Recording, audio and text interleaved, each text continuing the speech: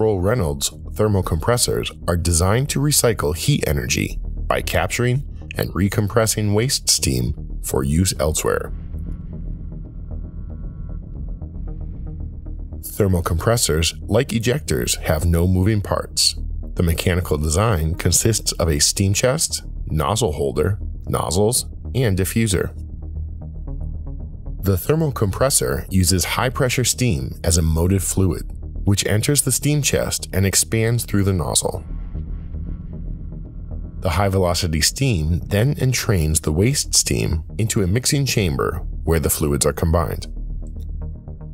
The mixed fluids are then recompressed to an immediate pressure through the diffuser, which acts as a nozzle in reverse, reconverting velocity energy to pressure energy. Thermocompressors are designed for applications in the food, petroleum, chemical, power, and paper industries.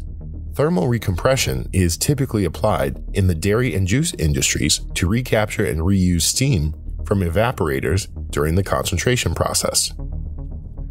All Croll Reynolds thermocompressors are custom designed and performance tested to meet our clients' exacting specifications. To learn more about Croll Reynolds thermocompressor heat recovery systems and to discuss your specific process or application, contact the Croll Reynolds vacuum engineer in your area or call our U.S. offices to speak with our design engineers.